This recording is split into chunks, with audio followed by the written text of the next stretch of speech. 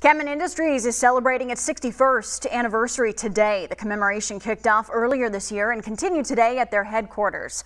The company celebrated by launching a solar installation and a Habitat for Humanity on the company's campus. Now, Kemin says its solar arrays power 100% of its 90,000 square foot headquarters building.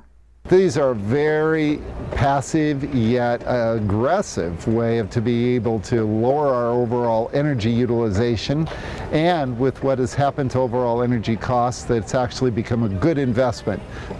It does not pay back within a simple year, but with as one has a long-term commitment as we do to Des Moines and the state of Iowa, it is a great overall commitment for our company.